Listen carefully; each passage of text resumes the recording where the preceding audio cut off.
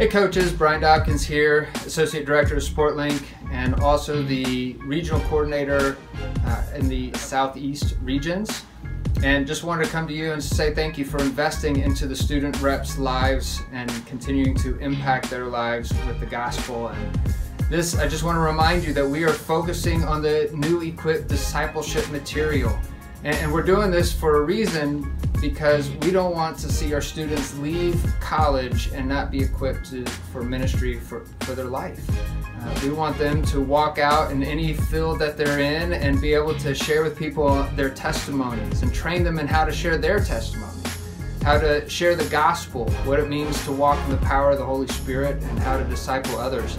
Bill Bright was a big proponent of being transferable, and we really believe that these concepts are transferable and that they can not only walk through them with you, but then turn around that same day and lead someone else through the material. So that is what we're looking at doing. All the information's at athletesinaction.org. So check it out. You can even look at this email. We have the link here too. So look at that information, walk through it, familiarize yourself with it, and start to walk through this with your student reps.